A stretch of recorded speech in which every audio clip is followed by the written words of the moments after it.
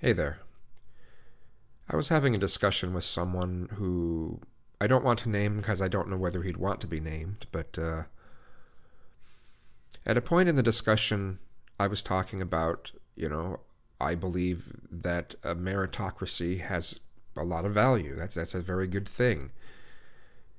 And he went on to basically say that he doesn't really care about merit. Merit shouldn't really be that important. And that whole concept of not thinking that that's important just is so foreign to me. I can't even wrap my mind around that. Um, Without merit, I mean, without a sense of being able to be proud that you're really good at something, what what value do you put on yourself in contrast to society? What I mean, if you don't have to be good at anything,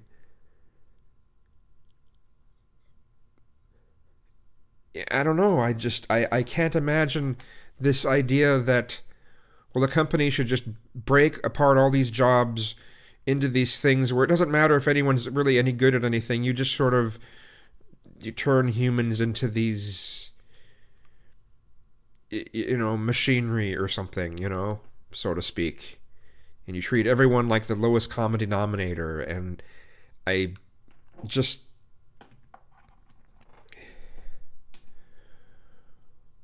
why would anyone try to be better at anything eventually? I mean, just that's just horrible. That's just awful. That's like that's like the most dystopic thing I can one of the most dystopic things I can think of. I mean, that goes right along with a fully fascist kind of a system. It's, as far as, something that I dislike. I'm not saying that those are the same thing in any way, but, something that I think is a terrible dystopia. And I very much dislike the idea of it.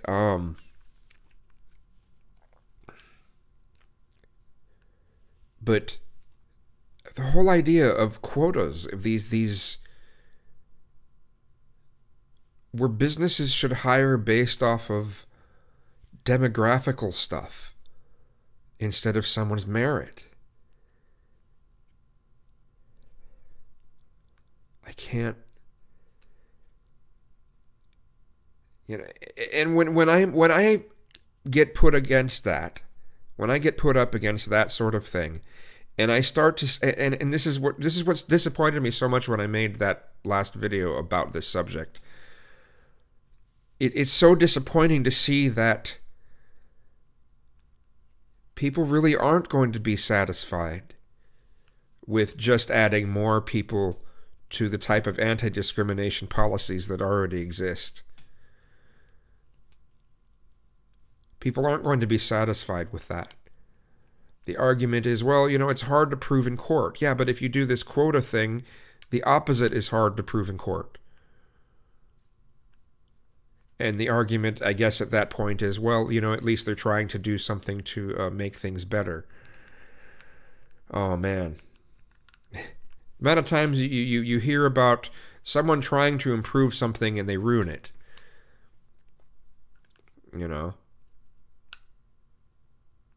Even simple things like recipes, food recipes, right? Well, I just want to make this improvement and it's done. It's ruined. It's toast. Whatever it is.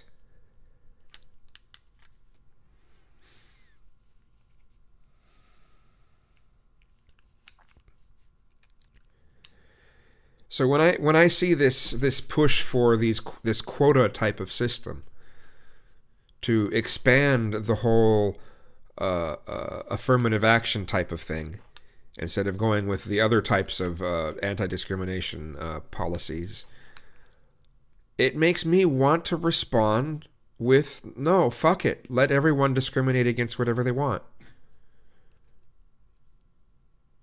I mean, if the quota shit is the only fucking goal, that can possibly happen out of anything more on the left. If you're just, as I said, if you're just not going to be satisfied with adding more people to the already existing stuff, then fuck it. I don't want to live in some society where merit doesn't matter anymore. No, fuck that.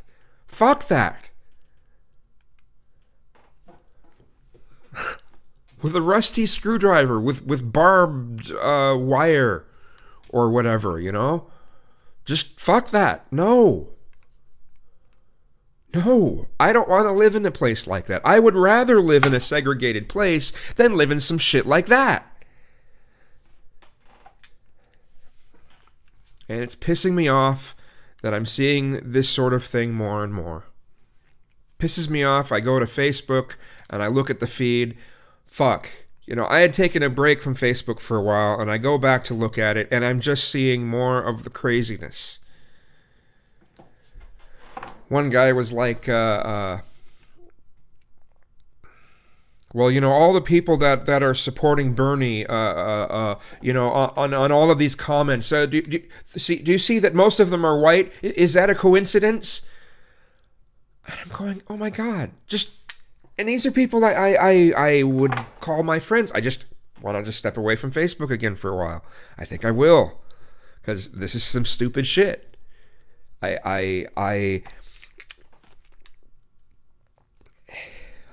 the things that people are trying to grasp, try to just hold on to. No, Hillary was great. There wasn't anything wrong with her. It was a witch hunt against her, and all this, everything, you know, all these external things are what caused her to lose. Has nothing to do with her campaign. Has nothing to do with her connections and the corruption that was shown. No, nothing to do with that. Let's complain about anyone who was pointing out anything negative about her, and then you know, go with the argument of, oh, you're misogynistic if you don't vote for her because, you know, she's a perfect candidate. Everything's perfect. She's worked so hard. Perfect. Well, no, she sucks. Nobody likes her.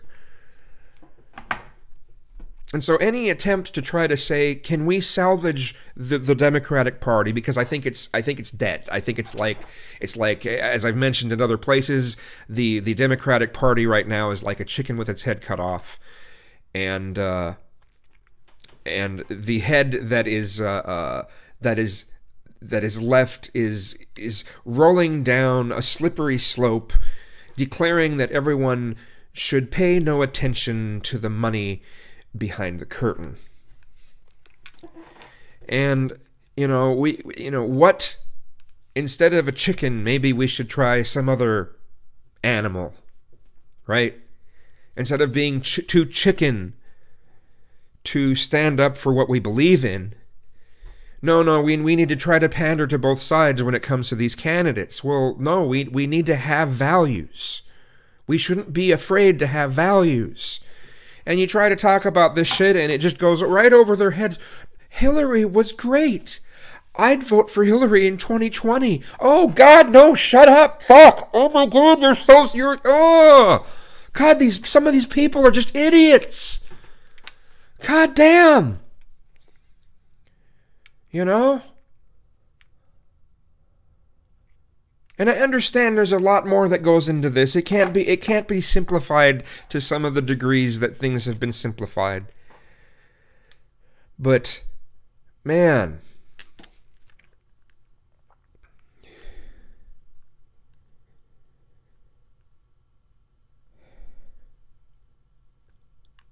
I'm watching the left completely fall apart. And we're all expected to line up with the corporatists. I'm afraid not. I'm suddenly thinking of a really bad joke. It's really bad. But, okay, there's this piece of string that goes into a bar. And, he tries to order something, and the bartender's, no, I'm sorry, we don't serve strings here. We don't serve pieces of string here. You got to go. He came back and tried wearing a mustache, and the bartender, no, I'm sorry, we don't serve pieces of string here. So the last time the piece of string looks all ratty and he's all knotted up, and comes into the bar, and the bartender said, "Look, I told you I don't serve pieces of string." And he goes, "But I'm afraid not." Okay. Anyway, and I didn't tell the joke right, so, you know. Figures I'd mess up on the stupid joke that I was stuck in my head when I said that. I think of it every time I hear "I'm afraid not." Um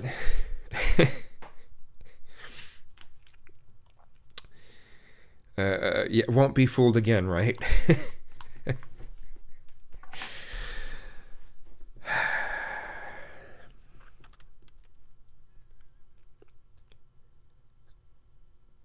I don't know. I just we're there are so many things that are already very, very good about this country. And I'm seeing I'm seeing some of the left wanting to throw away the things that are good about this country.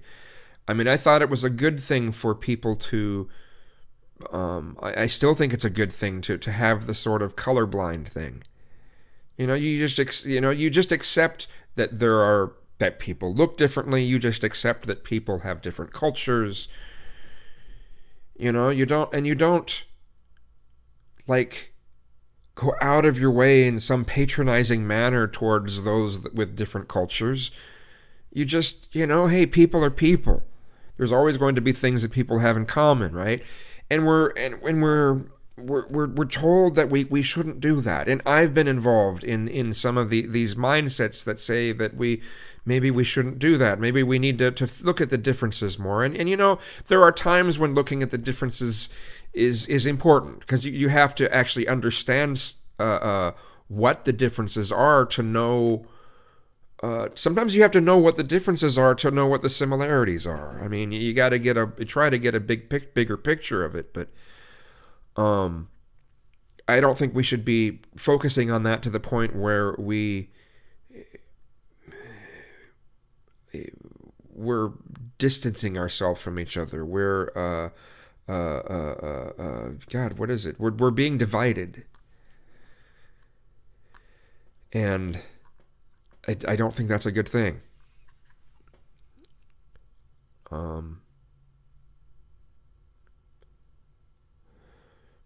But I still also think that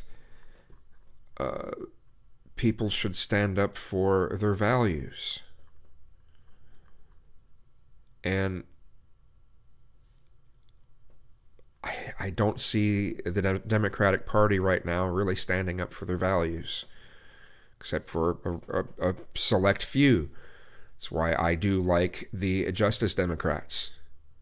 I like the concept of it. I'm hoping it catches on. I think it needs to catch on, because we need to get the crap out of the Democratic Party. The Democratic Party needs an enema. So, anyway.